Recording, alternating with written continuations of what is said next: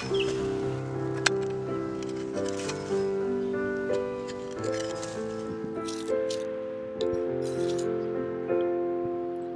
name is Ruth Hall, and I started to work with Community Support Connections last summer.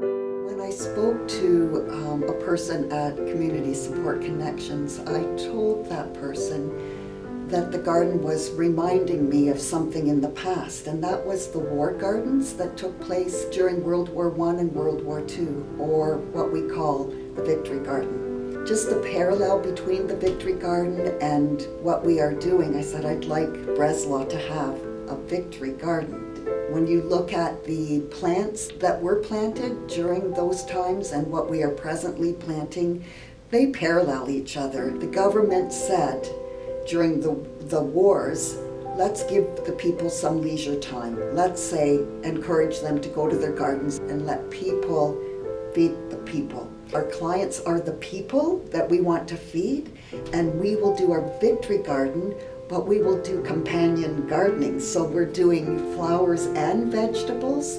They are to deter the enemies from our plants, and also some of the flowers are to encourage the allies to come. The Victory Garden will bring fresh produce that we have grown from seeds or plants, young plants. Our clients will be fed nutritional food that they won't have to go out and buy. With this pandemic, it's made our costs more expensive, and our clients really can't readily go out and buy that. But for them, some of them have already experienced a Victory Garden, so knowing that this is Breslau's Victory Garden, hopefully it brings back some really fond memories to them. We are battling this pandemic on a positive note, going forward with our Victory Garden, and I think it's really, really exciting.